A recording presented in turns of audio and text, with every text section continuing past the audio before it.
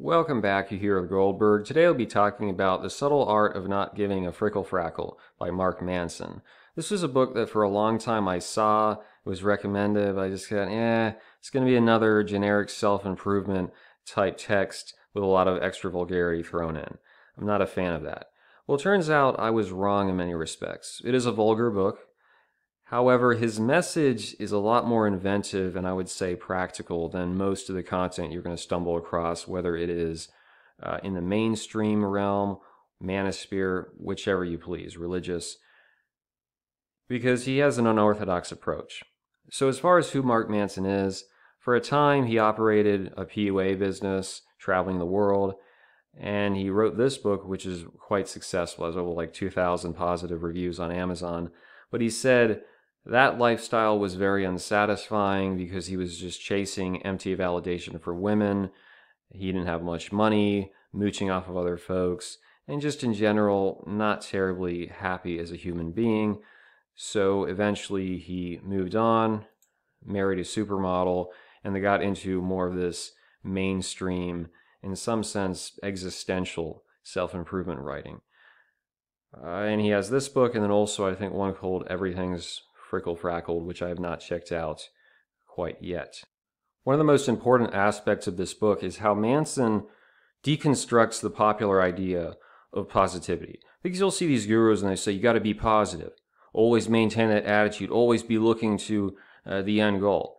And that's fine, but as he explains, sometimes when you have this rabid fixation on positivity, it can make you less happy. Let's say you join a gym because you want to get in shape, and you start lifting weights, and you look around you and you see that so many of the other guys there, whether it's because they've been doing it longer, or they have better meal prepping skills, or maybe they just have better genetics so they put on muscle faster, and you start feeling inadequate based upon what those other people have accomplished, regardless of the way they got there. Just like when you get on social media, oh yeah, I'm pretty good, but I'm not good enough, because we fixate on exceptionalism, as he says in the United States, to where no one can just be successful as average.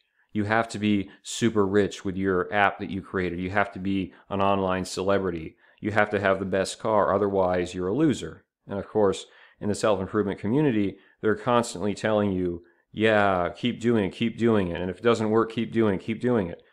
That's because you have to keep the customers on the dole. Strangely enough, a guy like Mark Manson, you read this book and you say, well, okay, maybe the Bukowski lifestyle is okay. Maybe you can be just a random bum for most of your life and you could become successful, or on the other hand, you might not. Now, this fixation on positivity can be immensely destructive to the lives of men, because you take the popular social opinion and a dude experiences pain. Suck it up, be a man, be positive.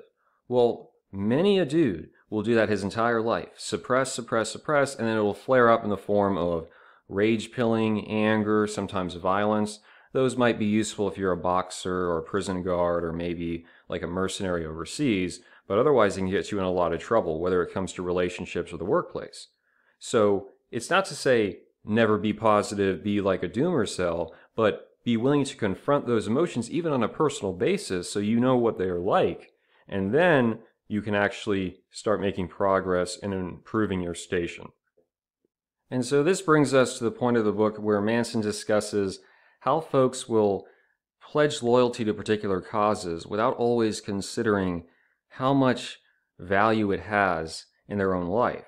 So he mentions Hiroo Onoda was this Japanese soldier that after World War II had ended, absolutely refused to accept defeat, said he would remain loyal to the emperor, and for 3 decades about, he was on this Pacific island living in a sort of a guerrilla manner, attacking people, taking food, living off of the flora and fauna, because he didn't want to sacrifice that image. Well, eventually this adventurer guy finds him, brings him back to Japan, and he said he became disgusted because the old feudal Japan was gone. The women were walking around in mini skirts, the dudes are all embracing Western capitalism, so Onoda just says, screw it, I'm going to live in Brazil. And that's where he spent the rest of his life. So what Manson's saying is, yeah, you could look at Onoda's story and say that's really amazing that he dedicated all that time, he believed so much of his life in a cause, but the bulk of the population, even in Japan, had just moved on. So was it worthwhile for him to dedicate so much time to that idea? And I should note, I mean, if you've read like Yukio Mishima's Patriotism, the Japanese conception of loyalty and duty is very emotionally touching. Okay, my advice, you want to read that book, it's probably going to have a big impact on you. But in more of a your life, your destiny, your values, was that the best thing for him to do, or should he have just come back home and done what he felt was best at that point? It's a difficult question. But what Manson says is, you have to come to the conclusion of, is this what I really like and believe in, or am I simply doing it because other folks are coming along, or they've actually gone before me? And we see this a great deal. Like, some people will go, oh, Goldberg's negative, and it's not negative or positive. It's a question of, can you draw yourself back from the issue to where you don't start becoming angry or even masochistic? In 2014, 2015, I became such an avid consumer of news, and I would go to forums, even people I didn't like, and just read the comments and start being irritated and whatnot. And you're saying, does it really matter? Like, you want to cast a vote, fine. If you want to be an activist, go knock on doors, whatever. But to just be a spectator and get so irritated and spend your energies on that, you really have to say, do I believe in this, or am I simply jumping on the bandwagon? To give you an idea of how quickly people's opinions change, in like 2013, 2014, Manosphereans were saying, enjoy the decline, Obama's been reelected, everything's done. Then Trump comes on the scene, Trump's going to save the West. When Trump, at least de facto, lost the election in 2020, some people say it was fraud, some people say no. There were a lot of folks who couldn't accept it because they had tied their own destiny and sense of self-worth to Trump remaining president. So that's why they kept saying, oh, we're going to have the court, we're going to have the audit. And then you saw what happened a couple months ago. Many of these people were true believers, even though, in the end, he didn't pardon them. Just like he didn't lead the charge. Most of the people who are at the top of these organizations or causes, they're not the ones actually sacrificing themselves. You never see you didn't see like a Democrat joining the cause, like Schumer smashing windows during the riots last year. Just like you didn't see Osama bin Laden or Khomeini strapping themselves with explosives. It was always the younger guys or the dudes who are about to be caught that would do that. So when you step back a bit and you say, okay, I can have an idea, an ideology, but I don't have to essentially fall on my sword for this thing to feel like I've got purpose. There's more to life. And that's my approach. Like, I like studying politics. I like reading about it, writing about it. But I don't need to feel like, oh my God, if this election goes this way, I'm just going to be completely miserable.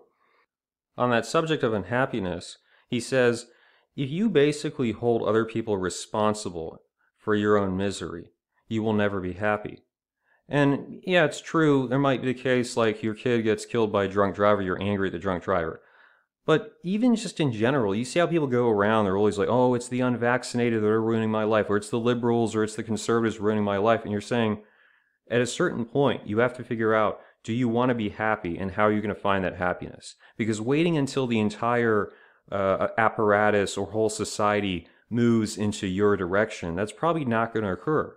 That's why, going back to politics, maybe it's overused, but if you're a libertarian, instead of just raging about the central bank all the time, maybe find a way to live off grid, where you don't have to be as dependent on the infrastructure. That's true freedom in a lot of respects.